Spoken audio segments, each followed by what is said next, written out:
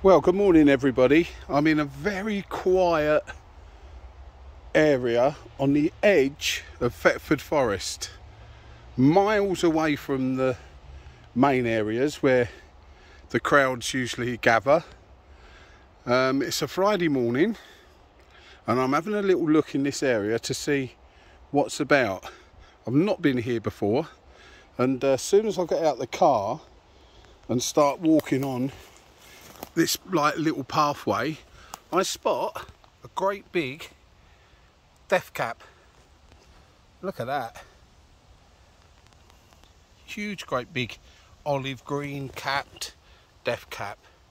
There you go. So hopefully that's a sign that there's some things about here to interest us.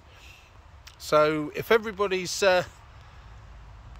enjoying the videos, please feel free to share with your friends or like and subscribe. It'll help build the channel, and it doesn't cost anything to subscribe. It's just that you'll get a notification when I put the next video out. So let's carry on and see what we can find. Well, here we've got a little bit of cup fungus. There's quite a few of them in this group, so it's a bit of a job for me to tell you without looking up what they are, but there's a little cup fungus coming out of the ground, as you can see.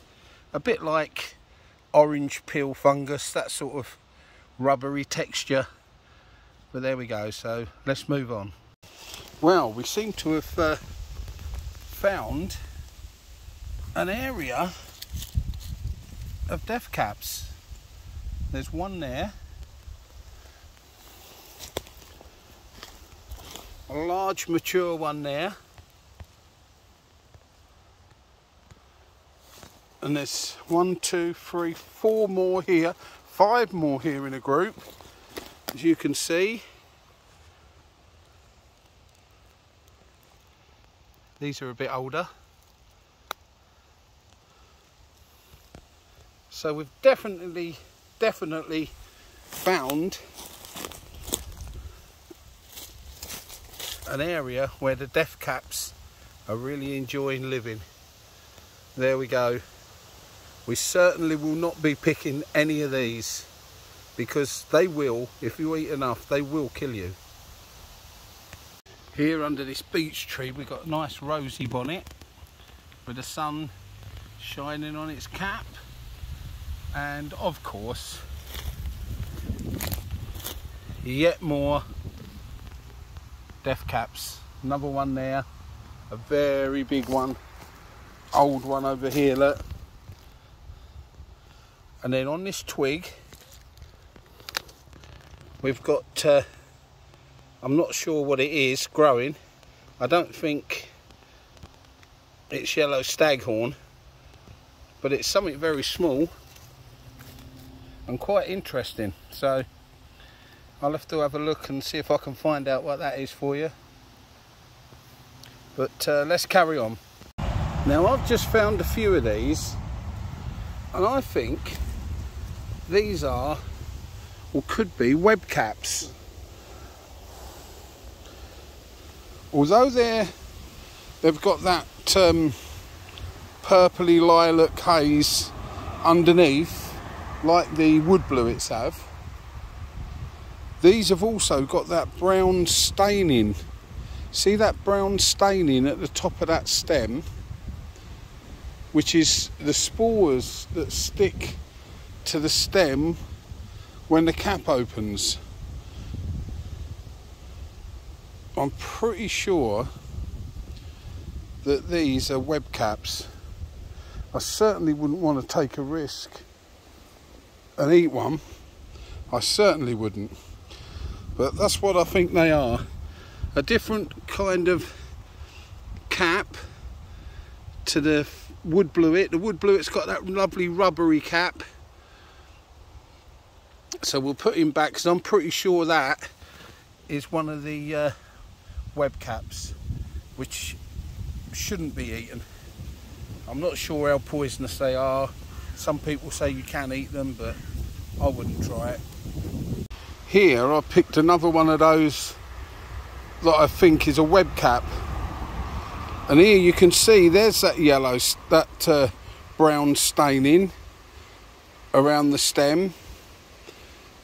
That's one of the alarm warnings that they tell you to look for with a web cap. So I'm pretty sure this identification is correct. I'm pretty sure this is one of the web cap family. There you go, you can see it better there, that browny staining around the top of the stem from where the cap was attached to it. There you go. So I'm pretty sure that is one of the web caps. So we'll leave it alone. I think some people eat them, but I'm not going to try. It's not worth it. I'll stick to wood bluets. There we go. So let's carry on and see what else we can find. We've got a lovely fresh bit of yellow staghorn coming up under this beech tree. There we go. No fungi search is complete without it. And there's one of the many, many tiny little mushrooms, fungi that come up, which to me, if I start and try and learn all those, I'll probably die before I learn them. There is that many. There's bonnets and pink gills and there's all sorts. So until we start trying to learn them, we'll leave them little ones alone. But there's a lovely yellow staghorn with a thick stem. He's going to grow up to be a bit bigger, that's for sure. Now we're going to play a little game of spot the fly agaric under these beech trees. So I'm going to pan round slowly and we'll see if you can spot the fly agaric. It shouldn't be that difficult.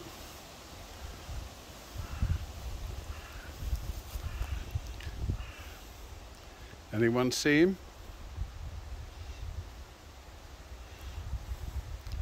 There he is, right there. So let's make our way across and see him. The sun's shining on him. Oh, there's two. There's one, small one. But there's that lovely big fella that we saw. Let's get some of this grass out of the way so you can see him better. There you go. Isn't he enormous? Nearly as big as a cricket ball. Hiding under this beech tree, among the old beech nut husks. There you go. So let's carry on and see what else we can find. Here we've got another big fly agaric. So they're still coming out in this area. They're not being cut and taken away here like they are at the warren. Nice big size. So let's continue. Here we've got two lovely fresh new fly agarics just come out of this leaf litter. Not very old at all, perfect. Not a mark on him. The slugs have not got to him, and here's his brother, and the slugs have not got to him either. Aren't they lovely? I'm trying to get in the way of the... That's better. The sun's shining now. After those storms, that great big storm yesterday, we got a sunny morning. So there we go, two lovely, perfect fly agarics. So let's see what else is in this leaf litter under these beech trees. Here we have yet another young fly agaric.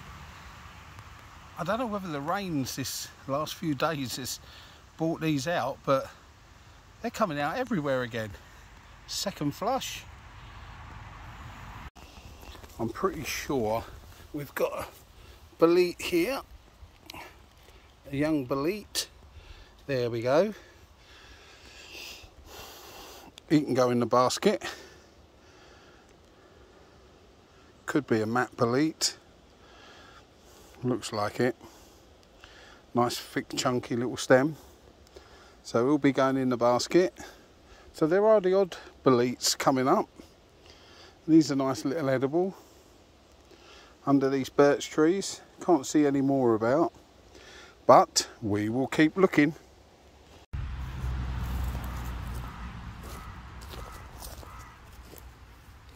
Well, for those who watch my videos, you'll remember probably 3-4 weeks ago I found those lovely dog stinkhorns.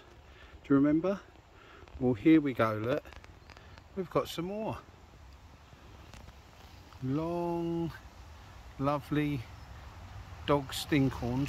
All members of the stinkhorn family, like the big stinkhorns. These are very fragile, so I'm not going to lift them up. Got that red tip. I've got another one laying there that's broken, look.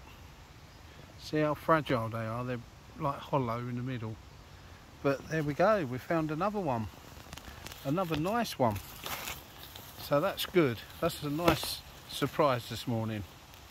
So let's carry on. I think I found a, I think it's an aniseed mushroom. I think it's the aniseed mushroom. Yep. Yep. Oh yes, smells lovely, aniseed smell. That blue greeny colour cap. A bit like the colour of the blue roundheads. But a lovely flat cap. But it really has got a strong, lovely aniseed smell about it. So there we go. We'll put him back down. I don't think it's an edible. If it is an edible, I don't think I'd want to try it. But there we go. So let's carry on and see what else we can find. Well, I've just had a find that's made my morning, made my day, made my week. Close to making the season. We were looking for elfin saddles the other day, and look what we've got here. Two beautiful, beautiful elfin saddles. Look at those. Aren't they wonderful? You can see now these are the dark version of the white saddle. Look at those lovely curled tops, caps folded in, twisted, and then you've got that gnarled, strong stem. Look at that. They are absolutely amazing. I've got to take some pictures now. I'll probably take 100 pictures. I'm over the moon. They are fantastic. I'll have a little look around and see if I can find some more in this area. It's usually if you find one you'll find some more, but they are absolutely amazing. That has made my day. I've been looking around for a couple more elfin saddles, and like an idiot, right next to those two was a small young one growing, look. Can you believe it? How the hell did I miss that? But even better, I've found one that's been kicked, right, because we're on the side of a pathway here, and I know people bring their dogs here because I've seen one lady with a dog walker. Here we go. There, look. An elfin saddle. Look at that gnarled, twisted stem. There we go, look. Let's get a close up of that. And there's the cap, and the cap is all like bent over and twisted and folded. It's like something out of an old B movie, isn't it? A bit of an alien, this one. But what a lovely, lovely example of a elfin saddle. And those two there that we found first, there they are. And that young one there, I probably took 50 photographs. But there they are. What a morning. And we'll lay this fella beside them, and hopefully any spores that haven't been spread will get spreaded out. So there we go. So I'll have a quick look round here before I leave this area, just in case there's one hiding, because it's a job to see them in this leaf litter, to be honest. As you can see, they're not. That one there was right next to it and I missed it. Right, let's go and see if we can find some more. I'm sorry, I forgot to mention, just in case, these are not an edible, nor the white saddle neither. They are really not edibles. So please don't even think of trying to taste them or cook them, because they're not edible. So there we go. We've got a lovely old puffball here. He's an old fella. I don't know if there's any left in him. Yep, there's a few spores left in. There it comes out like little puffs of smoke. There we go, but he's old. He's had about enough. His life is about over. I'm sure we've got a bolete here, but I'm not sure what type.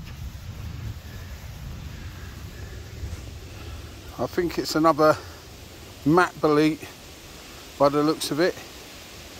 So we'll put him in the basket. Yeah, I think it's a matte bolete. So we're going to start heading back towards the car now. So far it's been an amazing walk. The finds have just been really, really good. Made my day. So let's head back to the car now. Well, that has been a fantastic walk. Just over the moon finding an elfin saddles. You couldn't get a more perfect example. Now they're dark and gnarled and twisted, and they were so healthy. There was only that one that had been knocked on right on the edge of the path, but hopefully he spread his spores about. So there we go. A great morning's walk in a different area, quiet on the outskirts of Thetford Forest. Nobody else about. No pickers with multiple bags of little boletes, crackling boletes and whatever. Just me on my own having a nice little walk round. So I hope you enjoyed the video. Thank you for staying till the end. As normal, feel free to like and subscribe. Costs you nothing to subscribe, and you'll always get that notification when I put the next video on. So until the next time, everybody, hope you have a lovely day, and don't forget, keep your eyes open.